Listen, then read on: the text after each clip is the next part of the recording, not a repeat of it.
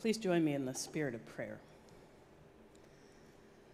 God, may the words of my mouth and the meditations of all of our hearts be acceptable to you, our rock and our Redeemer.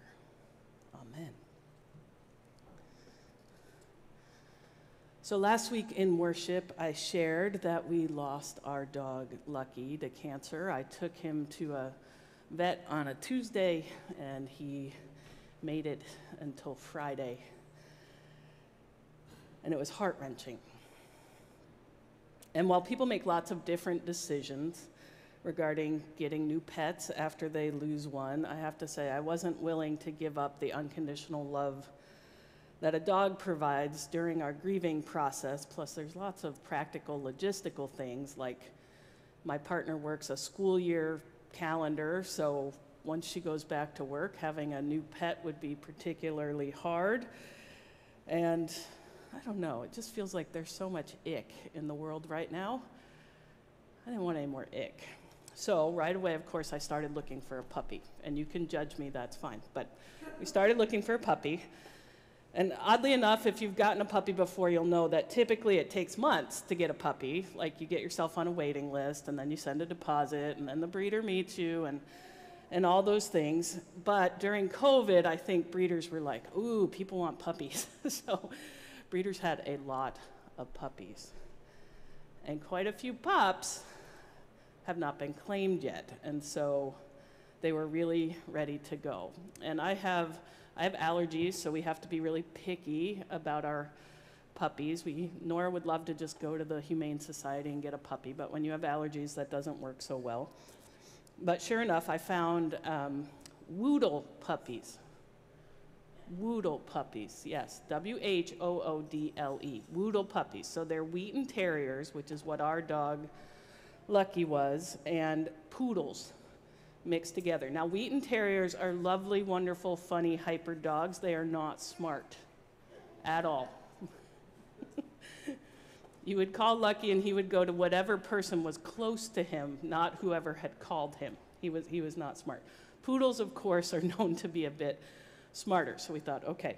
And both are hypoallergenic as much as a dog can be. So there were Woodle puppies in Attleboro, Massachusetts, and not only were they ready to go, but they were a little bit older because there's too many puppies, so they had been born in March, so instead of being 8 weeks old, they're 15 weeks old. That actually makes a really big difference in the life of a puppy and how easy they are to train.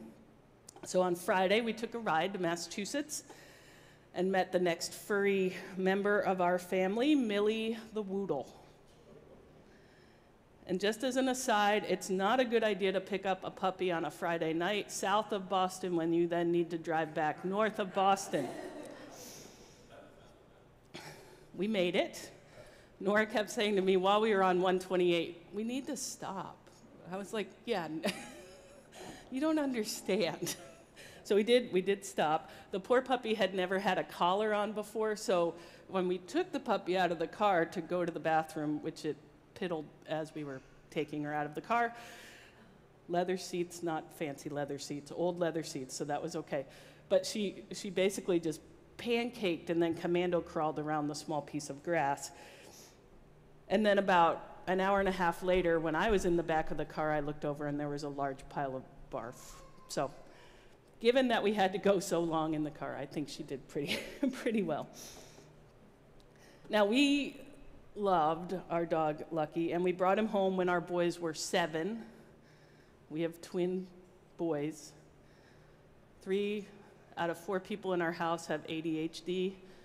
Lucky the puppy also had ADHD, which meant he learned some things and not others. We did teach him, if you have been exposed to Wheatens before, they jump. They're jumpers. So we did manage, I don't know how, to teach him not to jump when he greeted people. But we didn't master crate training. Like, that was just one thing we couldn't quite do. Like, we put him in the crate and the crying was, we had crying 7-year-olds and a crying puppy and people all over the place, and it just didn't happen. So he won his freedom and we lost our hope of crate training. So this time we are resolved to do it differently. And because of her age, Millie is already partially crate trained, so perfect, right? How hard could this be? So on Friday night, after a long drive home, the realization that she's never had a collar on, so we're trying to direct her to a place to do her business is a bit of a challenge. And an inaugural fall off, we have these little steps off our deck for our dogs to go into the side yard. Well, she found the steps, she understood the steps, she didn't understand getting her clumsy feet onto the steps. So she took her first, acrobatic tumble off the steps into the side yard. We were ready for the crate. So we managed to successfully get her into the crate.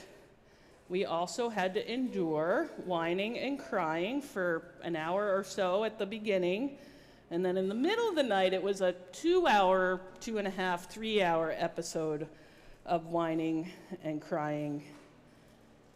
If you've done that before, it's really hard. It's really hard. And the thing they tell you is do not let your dog out of the crate while it's whining and crying, right? So good luck with that. How does that work? The dog is whining and crying to get let out of the crate. How do you get it to stop whining and crying so you can let it out of the crate, so you didn't just teach it that if it whines and cries, you'll let it out of the crate? So I'm not sure that Millie was quite as crate trained as the breeder led us to believe. Remember, there were 4 puppies from Millie's litter that were still available, and there was a new litter. So she was ready for Millie to find her new home. But we did discover something. Now, when we picked Millie up, we picked Millie because she was super social. So she immediately came over to Nora and I and interacted with us. She was licking us, laying on us, and on the way home, she got next to us in the seat. We couldn't bear to crate her in the car. You should, but we couldn't, not on the first ride. So she was next to us in the seat and put one paw here and one paw here with her head here, like she was hugging us on the way home. I think she might have just been motion sick, but. So, super social, right? So here she is crying in the crate. We're trying to keep an eye on her, but not let her know we're responding to her crying in the crate. So just kind of walking around, making noise.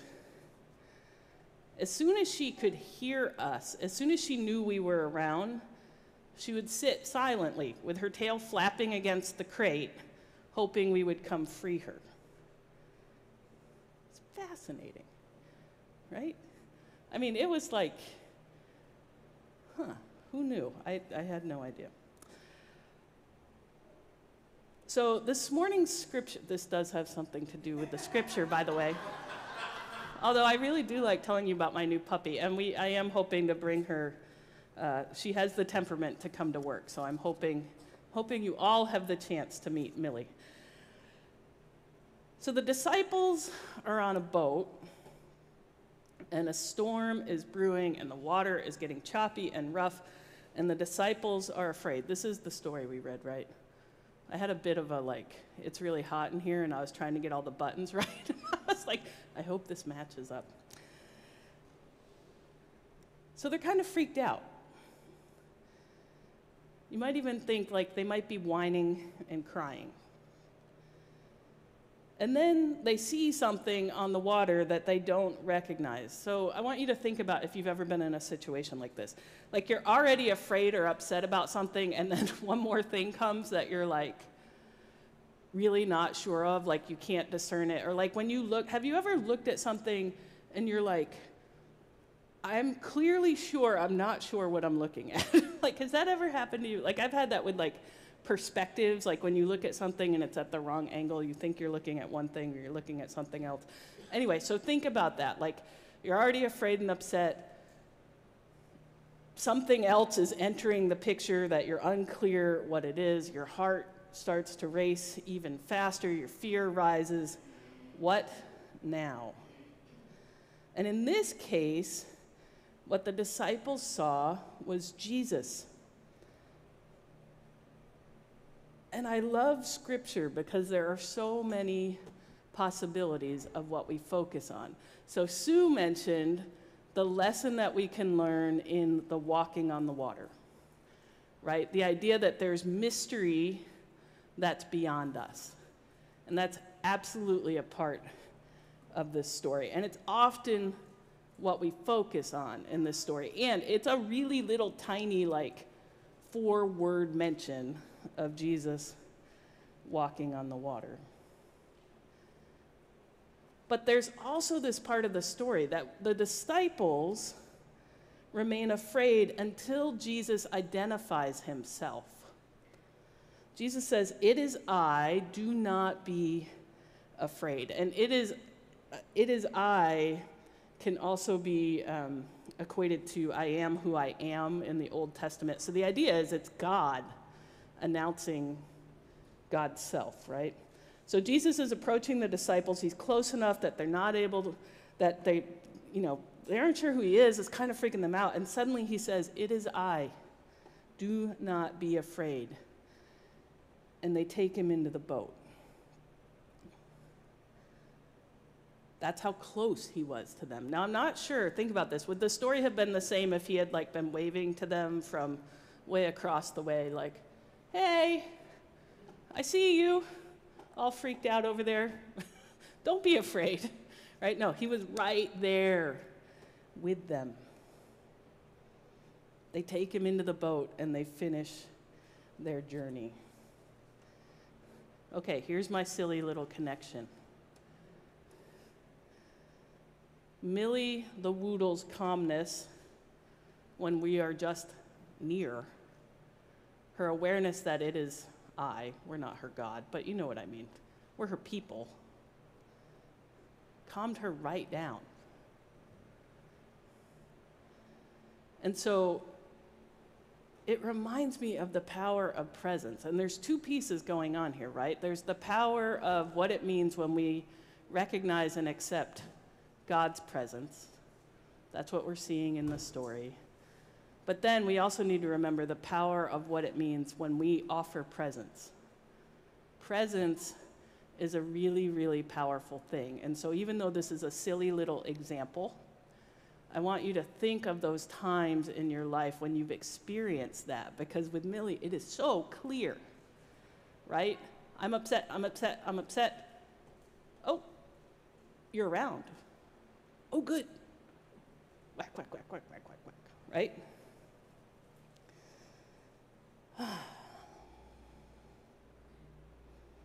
This morning's scripture reading helps remind me of what can happen when we recognize and invite God's presence into our experience. There is a reassurance, a steadfastness, a companionship that helps us make it to the next shore. It helps us push through our fears to what is next. And so my prayer for all of us this morning is that we seek to discover God in whatever way God accompanies us, and that we may receive God's presence such that we experience that peace, that tail-wagging, all-is-good peace that makes the way for us to continue our journey. Amen.